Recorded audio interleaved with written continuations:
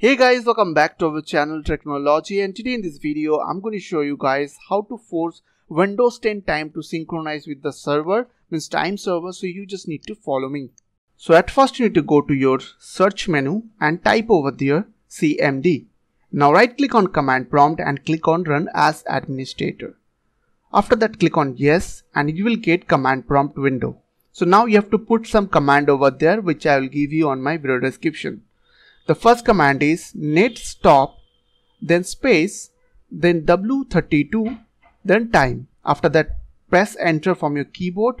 Now you have to type over there net start W32 time. So both the command I will give you in my video description. Now press enter and as you can see showing services was started successfully.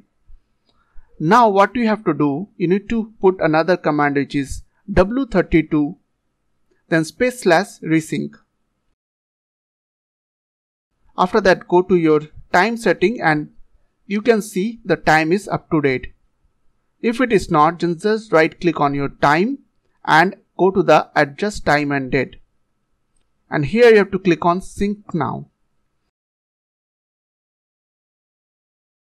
Now close this window and you have to put the last command which I will give you on my video description, which is called net space time space / set.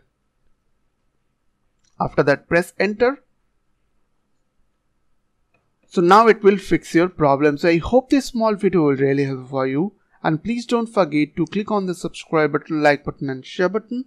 And if you have any queries or question, then comments down below. I will see you guys on the next video. Take care.